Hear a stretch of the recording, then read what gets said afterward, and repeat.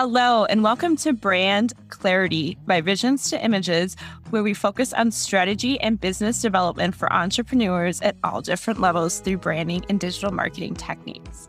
Susie Liberatore is the founder and art director of Visions to Images Creative Services, LLC. For the last decade, she has personally been instrumental in bridging gaps between the global digital market and neighborhood locations for some of the biggest brands around. Growth is possible for even a single location with the right professional branding techniques and Susie's signature strategies of Visions to Images. Stand out from your competitors and bring your visions to life while watching your sales skyrocket. Your host for this is Susie Liberatore, owner of Visions to Images. All right. Hello, everybody. Today on the podcast, I have Brian Seitz, and he is the president of accusations at Hillcrest Foodservice. And I'm excited to chat with him.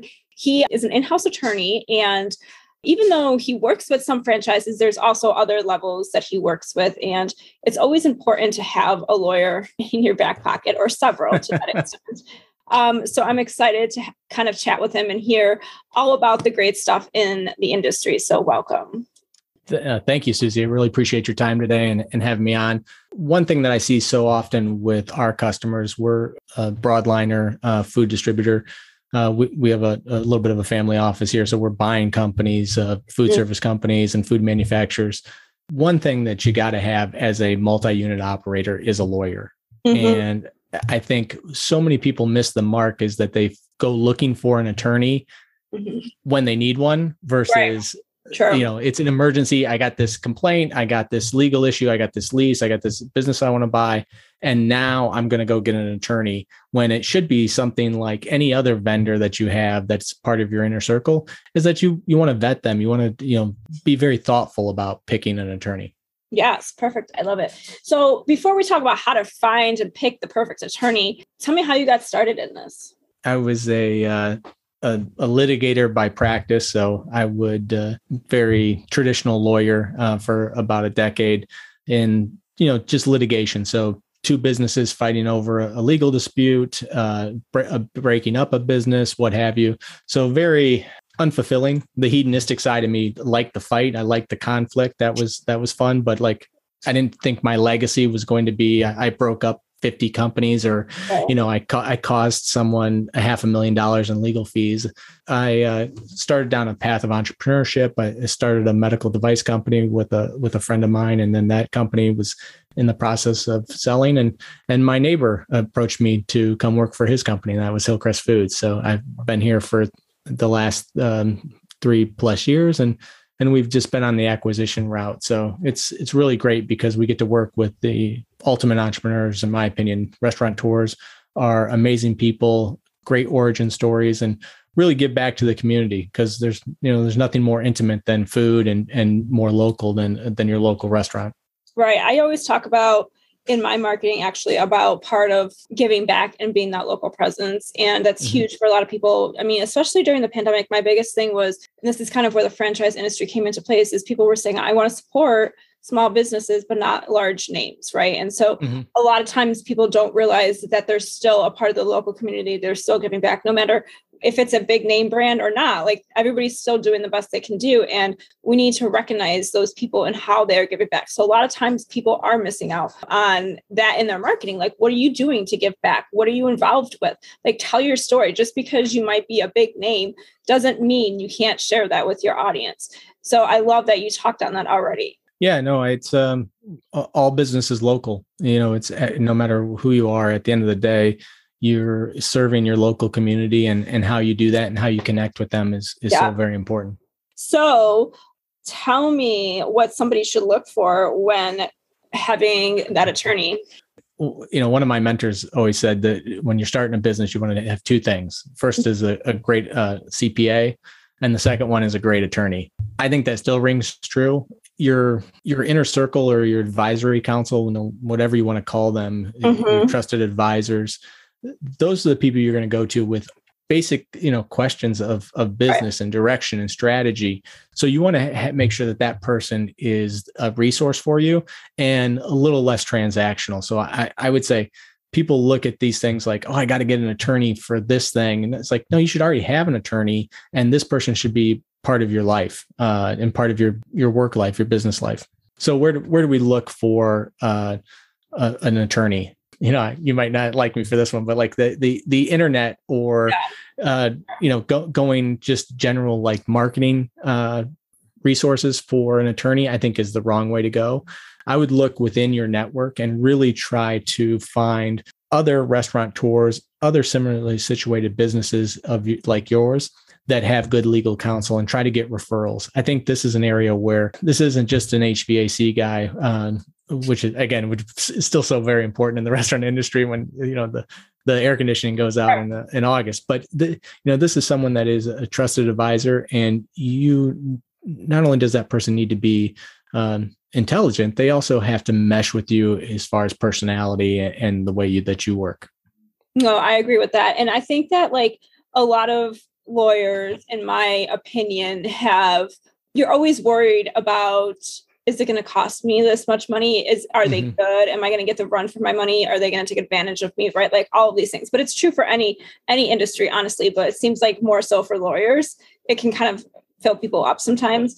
So I think it's important, like you said, to kind of vet them out and really see if they click. I know a lot of times I will definitely use Google and see reviews. However, that's not the main component. I will absolutely ask for referrals and hear people's stories and hear if they have worked with people in the same industry, because if they don't work in the same industry, then it's going to be harder for them to help me. I like what you said there. I think that's so true in the industry, as far as that hesitation that if I hire this attorney, it's going to cost me a ton of money. Right. And I think one way to avoid that is, how much of the legwork are you doing? How much of the, whether it's a deal, the due diligence are you doing? Are you bringing them in early enough so they're aware of it? And it's not like, I got to sign this lease. We're going to move in October 1st. You need to negotiate all the terms in the next 2 weeks. And you have all this work that needs to be done in such a short period of time. And again, with someone that you don't have a relationship with. So if you can build that relationship, keep them informed, and really make sure that they're really fitting your budget. So a few things, and I'll skip to the end here, but I'll go back, is lawyers are expensive. And you can get upside down so quickly. Yeah. I saw this as a practitioner, where you got someone who's doing due diligence on a deal and they got $10,000 worth of attorney's fees into the deal, and then the deal doesn't go through. Right. So there's zero value add there in the customer's position, that this attorney charged me $10,000 and I got nothing out of it. It doesn't mean that the attorney did any less work. The attorney still did the work, but the value perception is not there. So one thing that I always tell people is, after they hire the attorney, is really make sure that you understand what the transaction is. Are you hiring them a flat fee? Is it hourly? Is it capped? Is it contingency? How many hours are they putting into it? Is there a retainer required? What are the rates for everyone working on the matter? Because if you have an associate at $250 an hour, and then you got a senior partner at $600 an hour, it's like, well, who's being deployed to handle my matter?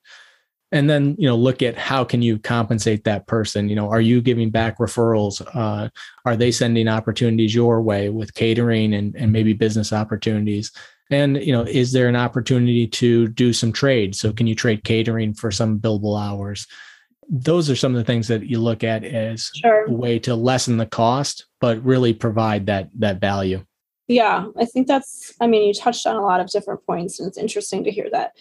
What should somebody look for? We talked a little bit about it, but what would somebody really need to look for if they wanted to hire somebody right away? One thing I always say is look for a personality fit, and really understand that is someone that you're going to be dealing with and that you can like spending time with. I know as a profession, lawyers are probably not the most likable people, but you can definitely find one that you can work with. And then really, their experience. How many years have they been practicing? Are the typical clients in industry the same size as yours? So, you can find an amazing attorney who's been practicing for 30 years, but he's going to price you out of your 5-unit, restaurant group. So how do you find someone that is at the point in their career where you are an important client, but that the person is not so big? they're not going to give you the time, or you're going to want to pay the money to have someone of that caliber on your matters. Makes sense.